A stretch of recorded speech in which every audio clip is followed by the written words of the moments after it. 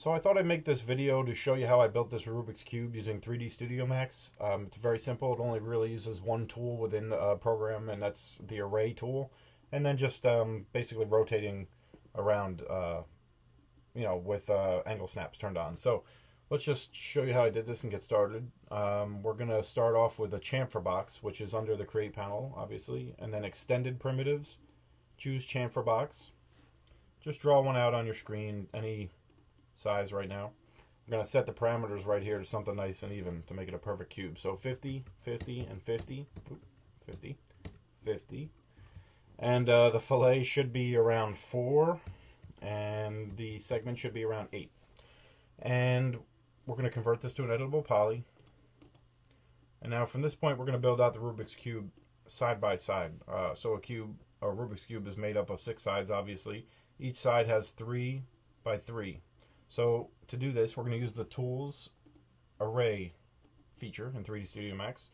We're going to be working in the Move XYZ, so you don't have to worry about rotate or scale. And what we want to do is we want to make 3 total cubes here. So we want to move to the left, which in this case, if you look at your markers here, your X direction, you're moving away from the X, so that's always going to be in the negative direction. So if you're moving towards the X on these markers or towards the Y, that would be positive. Away is always negative. So that's a little tip. Will help you out. So we want to build negative 50 in the X. Why 50? Because that's the width of the cube that we just built. So if we were to move it 50 units over, it's going to be directly next to each other. So we move negative 50, and we're going to set the count to 3, because we want to have 3 total. And then you can just leave type of object as copy, and you click OK. And we're going to do the same thing except in the Y direction now. So we're going to highlight all of these, and you're going to go to Tools, Array. I'm going to clear out the X. If you just right click on the little arrows here, it'll zero everything out. And we're going to move in the positive Y direction, so it's 50 units. 3 should be still there, and copy set, and just click OK.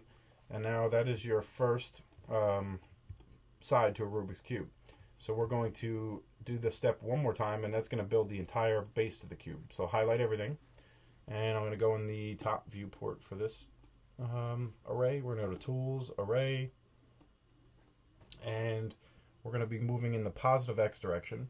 So we're going to zero out the Y, and we're going to move 50 in the positive X, and just click OK. And now your entire base is built to the Rubik's Cube.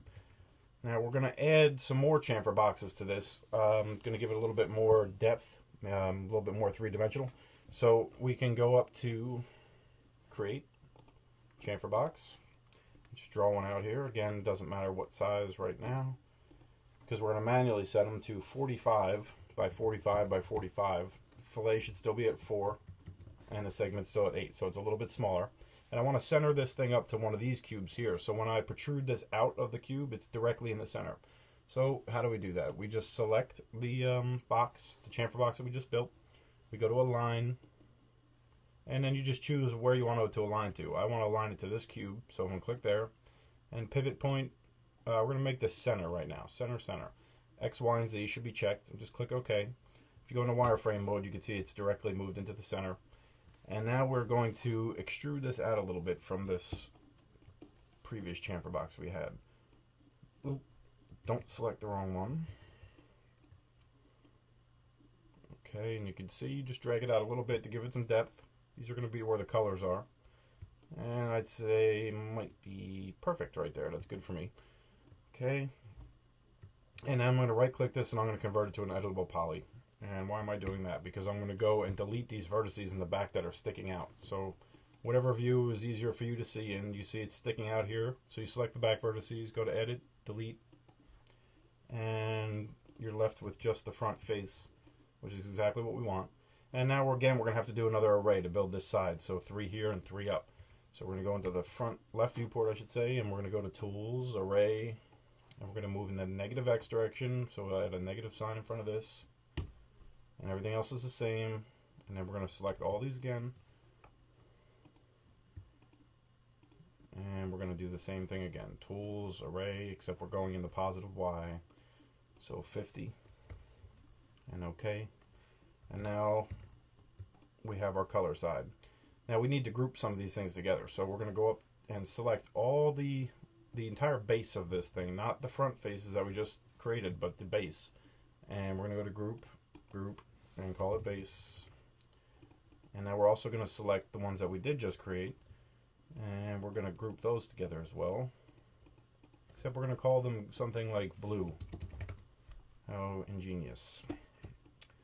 Okay, now we need to rotate these around this cube to put them even on every side. So it's pretty simple to do that. We're just going to change the pivot point of this group to the center of this space here and rotate around. So we're going to go to hierarchy, effect pivot only, and we want to align it to this base like I said. So if you just click the align tool and then hit H on your keyboard, you're going to bring up your outline box. And if you were to choose base and click pick, now you've got your box, your align selection box here, except we're going to choose pivot point instead of center. And Z, Y, and X should be all checked. Click OK. And now uncheck effect pivot only. Now if you were to click your base, your pivot point is directly in the center of this box.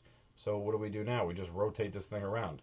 So you choose the rotate and just turn on angle snaps so that when you rotate it moves in increments of 5 and it's easy to work with. And now it's just as simple as holding the shift key to duplicate and just dragging with the rotate 90 degrees this way. Naming this one something like red. And repeating the process. Shift 90 degrees. Green.